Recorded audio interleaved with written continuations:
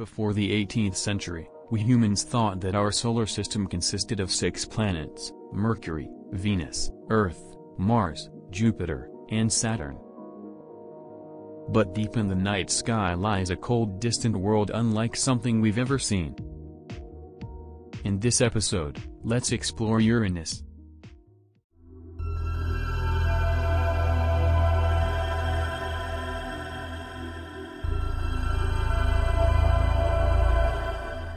Discovered by William Herschel on March 1781, Uranus is the 7th planet from the Sun.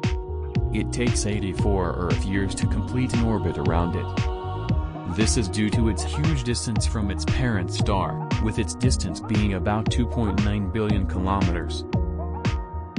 Uranus has a diameter of 51,000 kilometers, which would make it the 3rd largest planet in our solar system, after Jupiter and Saturn. Uranus is a gas giant, with it being composed of hydrogen, helium, methane and with small traces of water and ammonia. It has a small rocky inner core, about the size of Earth, and of a layered atmosphere which is mainly composed of hydrogen and helium. Uranus is the coldest planet in our solar system, with temperatures being a freezing -218 degrees Celsius in its upper atmosphere, making it even colder than its planetary neighbor, Neptune. Uranus windstorms actually go in the opposite direction of the planet's rotation on its equator, with wind speeds reaching up to 900 kilometers an hour. Like Earth, Uranus has seasons, with each season lasting 21 Earth years.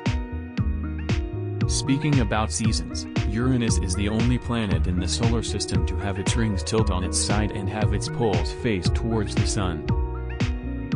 Scientists speculate that Uranus was hit by another celestial object, which would explain why Uranus is tilted on its side. Uranus has a collection of 27 known moons. Most of its moons are relatively small except for its 5 largest and most notable moons. These moons are Miranda, Ariel, Umbriel, Titania, and Oberon. So far, only the Voyager 2 spacecraft had flew by Uranus and had given us more detailed information than what we knew at the time. Before the Voyager spacecraft, we only thought that Uranus had only 5 moons, which were also discovered by William Herschel in 1787. But when the Voyager 2 spacecraft passed on the 24th of January 1986, it discovered 10 additional moons along with studying its atmosphere and discovering 2 new rings in its ring system. Unfortunately, there aren't any planned missions to Uranus, mostly because of its huge distance from Earth. Maybe one day in the future, we may be able to visit it and uncover its deepest mysteries.